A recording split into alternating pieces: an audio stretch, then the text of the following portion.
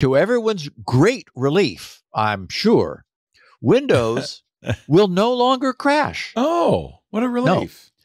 However, Windows users may experience the occasional, what Microsoft is now officially calling an unexpected restart experience. Also, the good news here is that Microsoft's infamous BSOD, beloved to all of us techies everywhere as the blue screen of death, well, it's changing its appearance. They've changed the screen background color to black. So we still get to call it the BSOD, those of us who've been around for a while. Under their heading, now it's easier than ever to navigate unexpected restarts and recover faster.